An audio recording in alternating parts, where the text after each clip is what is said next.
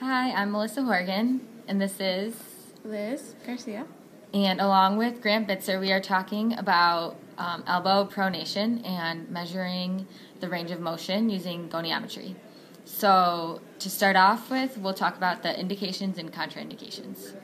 So some contraindications to elbow pronation would be if there's any pain, inflammation, any injury due to overuse. For example, the median nerve entrapment between the two teres heads, and then or radial head subluxation. And so these things are going to cause, decreased range of motion, decreased use or active or passive range of motion as well. What else do we want to go through? So then we want to go through the biomechanical explanation of the procedure. So what we're with elbow pronation, the joints involved in elbow pronation are proximal radial ulnar joint, the distal radial ulnar joint, and the humeroradial joint. And so with pronation, it occurs in the transverse plane. And so what is happening is that the axis of rotation is through the center of the radial head and the distal ulnar head. So the radial head rotates within the annular ligament and it spins on the capitulum of the humerus. And so that is what is occurring. The muscles involved in pronation are pronator quadratus, pronator teres, and flexor carpi radialis muscles. So now we're going to talk about the steps for goniometric measurement. First, you need to make sure you expose the bony landmarks. By doing this, you need to have all clothing removed from the area. So remember to appropriately drape as needed also. For forearm pronation, you need to have the ulnar styloid process, the distal humerus, and the forearm exposed. You need to stabilize the stationary arm of the goniometer. This should be parallel to the midline of the humerus. You also need to stabilize the patient's position. In this case, you're stabilizing the distal humerus. Recognize the start, arc, and end of the motion, so you'll be able to instruct the patient to pronate elbow in the gravity-resisted field. And then you'll have the patient move themselves through this, and followed by that, go through passive range of motion of elbow pronation. Finally, you need to reassess movement of the gravity-resisted field in active range of motion and correct for any substitutions and compensations.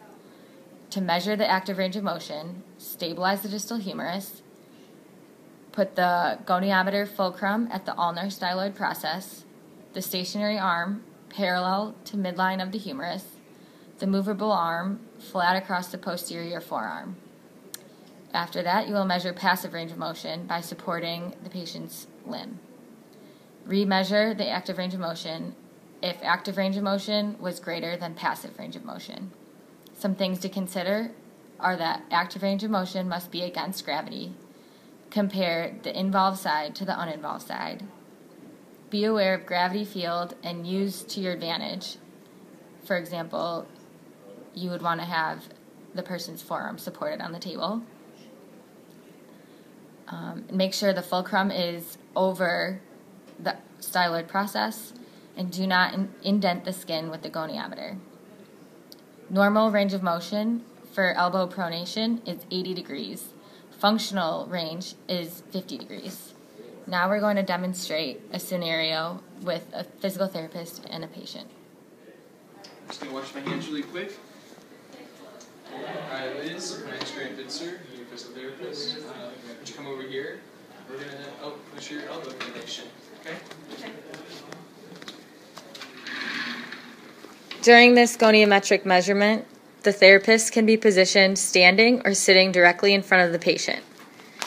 The patient should be sitting with their shoulder in 0 degrees of flexion, extension, abduction, adduction, and rotation, so that the upper arm is close to the side of the body. Flex the elbow to 90 degrees. Position the forearm midway between supination and pronation so that the thumb points towards the ceiling. Ideally, the patient's forearm should be resting on a level table or plinth. If one is not available, use your hands to stabilize the arm in the correct position. So, Liz, I'm going to explain the purpose of this test for you. So, what we want to do is we want to check the structure of your joint and check the integrity of your soft tissues here. And by using the goniometer, we're going to measure your active range, so what you can do, and then also the passive range, so how I can move you through the motion.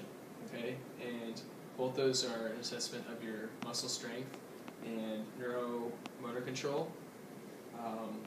And so first I have you positioned correctly, and what I'll have you do is I'm going to show you how to do the motion of pronation. You're going to perform it, and I'm going to move you through the motion, and then you're going to move again, I'm going to measure you. Okay. And then last, I'm going to move you through it and measure you, okay? So we're going to measure you twice. Okay. And with this whole thing, we're going to get a good measure of your elbow pronation, and with that we can determine outcomes assessment, so we can set up a plan, make some goals, and with the goal, plan and implementing the plan. Okay? All right. Okay, so now you want to stabilize the distal end of the humerus to prevent medial rotation and abduction of the shoulder. Also, support the distal radius, making sure the wrist does not deviate.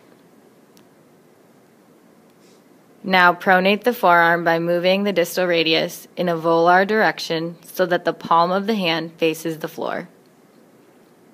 The end feel may be hard because of contact between the ulna and the radius, or it may be firm due to tension at the dorsal radioulnar ligament of the inferior radioulnar joint, the interosseous membrane, and the supinator muscle. Compensation seen can be medial rotation and abduction of the shoulder. This is why you're stabilizing. The fulcrum of the goniometer is aligned laterally and proximally to the ulnar styloid process.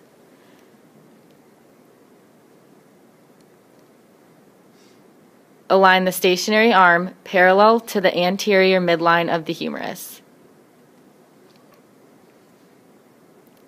The movable arm is aligned across the dorsal aspect of the forearm. And from here, the measures are recorded. Okay, so Liz, I'm going to have you come down towards the table.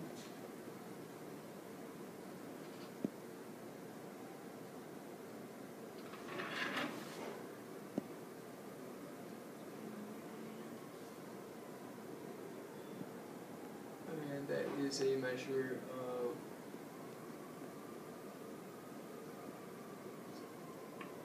70 degrees. And come back up. And this time I'm going to move you, okay?